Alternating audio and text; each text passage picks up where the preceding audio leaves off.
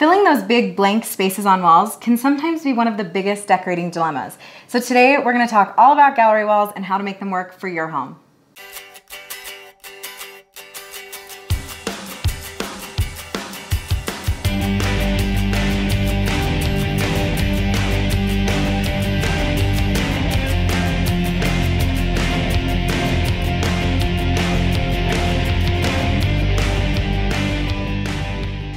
So a while back, Kason and I decided that we wanted to tackle a gallery wall. And for a while we just thought, oh sweet, we'll just take some pictures, throw them up on a wall and be done. And then we started really doing it. And it took a lot more work than we thought it would. And it was a lot more calculated than we thought it would have to be for the style that we wanted. I think gallery walls can work really great in lots of spaces because everyone has these big blank walls that want to fill, either if it's in a master bedroom, a hallway, a living room, wherever. So I think one of the first things to do is just to decide where your gallery wall is going to be and how big the pictures and everything else are going to span. Yeah, and I think a lot of it too, to alleviate your gallery wall stress, really what you should really think about. Which is a real thing, people, so. It is. Yeah. Is what is your inspiration? Why are you doing it? Is it in your daughter's room? Is it in your son's room? Is it in a hallway? Is it a man cave? You know, anything like that. You're going to put a gallery wall in your man cave one day? I don't know if I'll ever have a man cave, but That's so great that you even thought of that, though. whatever. Anyway, I'm so so proud. inspiration is a big deal before you even start thinking about it. Right. So a lot of the times you can find inspiration in the obvious places like magazines. Pinterest is another great place. For us, we had to look at a few pictures and decide what things we loved about specific gallery walls and what things we didn't like so much. So as you can see, gallery walls don't have to be just photos. I think a lot of the time they are. But in this image right here from Ballard Design, you can see that they've made a gallery wall with lots of different kinds of elements with the letters, a clock, these pin boards, and pictures. So for us in our gallery wall behind us, you can tell that we decided that we had to do a couple of things first. One, we had to decide what kind of frames we were gonna have. And we decided that we wanted all of our frames to be the same. With gallery walls, you don't have to have all the same kinds of frames, but for the look we wanted, more streamlined, a little bit more modern, we decided to go with all the same frames. Another thing that we had to decide was how expensive we wanted everything to be. We had a budget and we needed to stay under a certain budget. So before we decided what sizes and what things, we had to look around to make sure that we could find frames that we could actually afford. Yeah. So we ended up going with IKEA's frames, obviously, but there's so many different things you could do. You could thrift frames. You know, there's so many different types of materials. You could have metal, you could have wood. And you can even thrift frames and paint them all the same to make them look cohesive. Another example, if you don't want to use all the same frames, something like this where they have the white frame, wood, they have a little bit of a metal frame. So there's so many different things you can do. It doesn't have to be one type of frame. So with any of the projects, really you need to make sure, big thing is know the space that you're buying for. Right. So make sure that you have the measurements before you go out to buy the frames. Otherwise you might end up with too little or too much. So yeah. Too much. I mean, you can always return, but it's kind of a pain. So again, lay your frames out. You know, when we went to IKEA, we actually laid them out on the ground, not on a Saturday. And we tried to see about where everything would fit. And I think we really only ended up with like one extra frame, which was really nice because we decided to go a different route. So pre-planning, if you're doing something a little bit more structured, like our gallery wall, is, I think, really key. Yeah.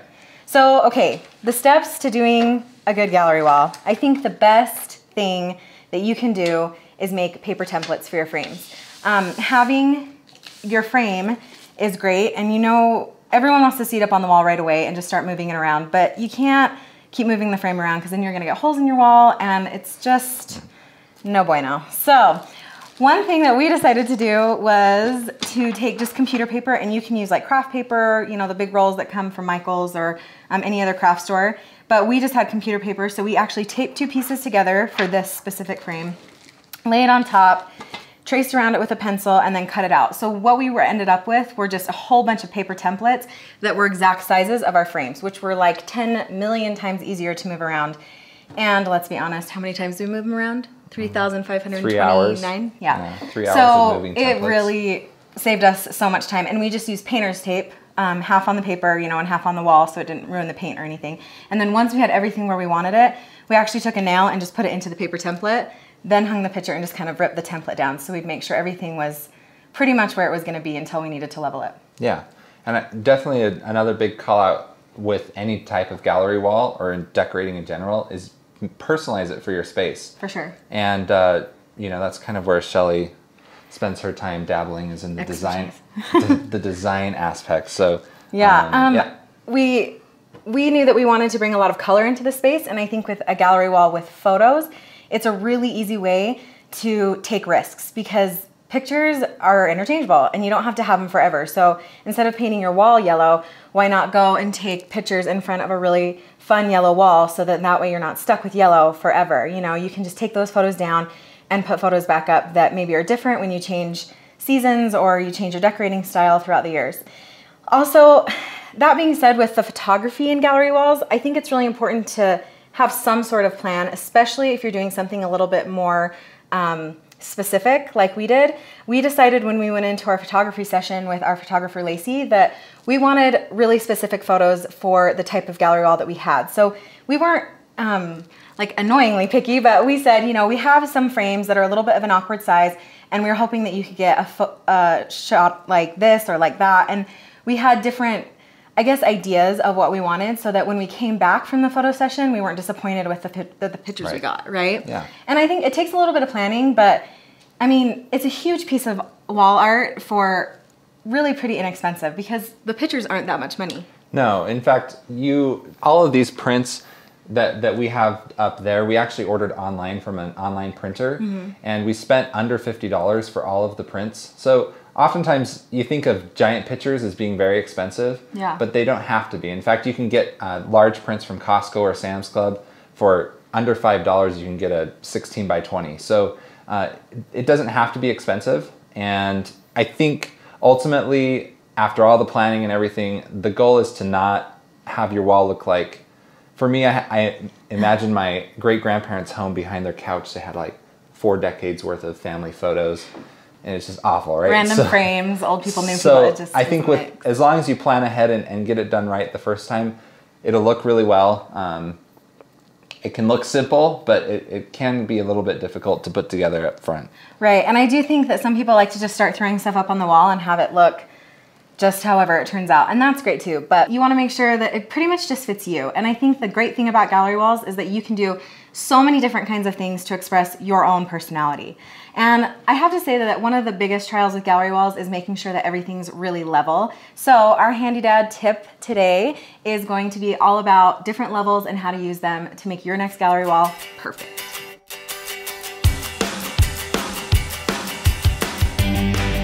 Hi DIYers, it's Paul, also known as Handy Dad, and it's TNT time, tips and tools.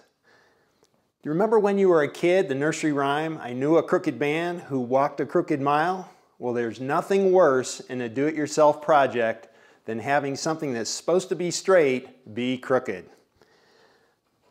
I'd like to talk today about levels. This is probably the most common kind of level. It's a carpenter's level, and it works with little bubbles and water, and I'm going to show you how that works in just a second. There are also lots of other kinds of levels. This level here is for leveling a post when you put it in the ground. This level here is a string level, and you could suspend a string from 2 points, hang this on the string, and it will tell you whether that string is level or not, and you can raise and lower this one end of the string until it's level. Now we're going high tech.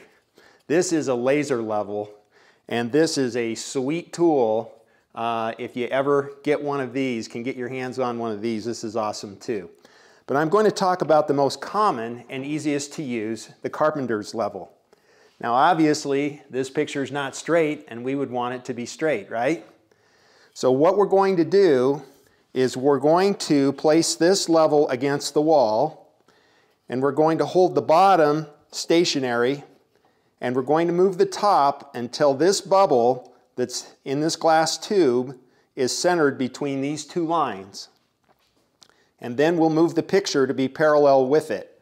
So I'm going to tip the picture up a little bit, And then I'm going to take this over and put it close to the side of here. And now I'm going to move this back and forth until that bubble is centered between these two lines.